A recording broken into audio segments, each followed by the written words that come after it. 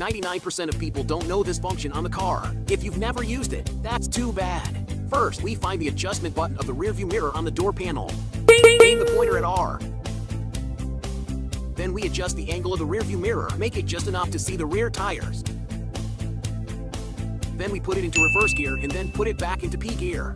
In this way, the automatic downward turning function of the rearview mirror is set. In the future, as soon as you put it in reverse, the rearview mirror will automatically turn down. When the vehicle speed exceeds 15 kilometers per hour, the rearview mirror of the car will automatically return to the right position. How about it?